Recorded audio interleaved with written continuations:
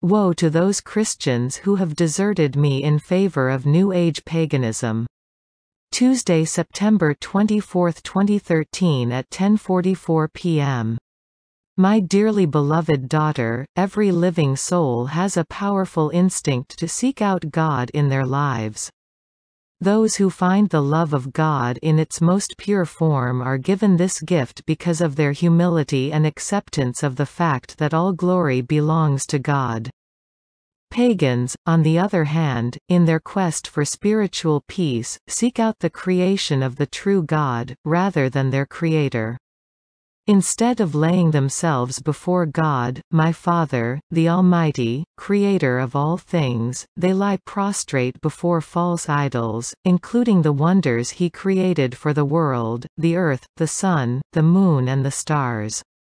They idolize these great wonders and then believe that by doing so, this gives them great powers. What they are seeking is a form of spiritual enlightenment, which they hope will bring them pleasure and peace. Many then, through meditation and yoga, open their minds and souls to allow the spirit of evil to corrupt them. They mistakenly believe that some other power, other than that which comes from God the Most High, can bring them the peace, which they crave. Know now that there is only one God.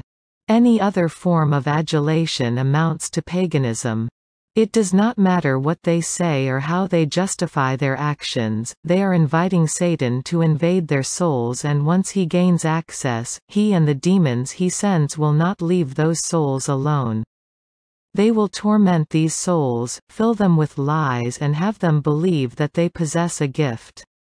Some believe they can heal others, through practices such as Reiki, when what they do instead is infest others, including the innocent.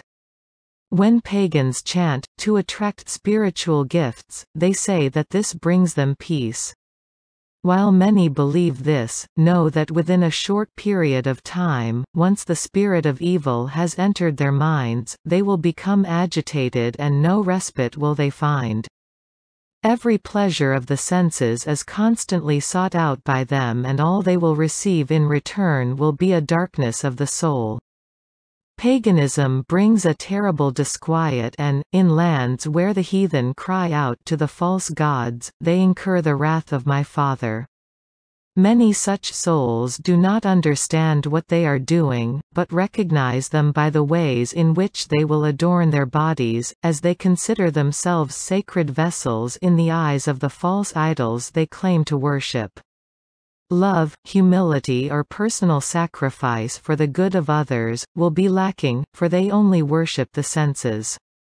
They do not understand that their souls are a gift from God, and so they give them away in the pursuit of perfection, which can never be theirs. During the warning, I will awaken within these souls the truth as to who they belong to. Pray that they will accept my hand of mercy. Woe to those Christians who have deserted me in favor of New Age paganism. They are the ones who do not want my mercy and would prefer to dabble in nonsense, because it feeds their egos when they believe that they have the power to control matters of spirituality.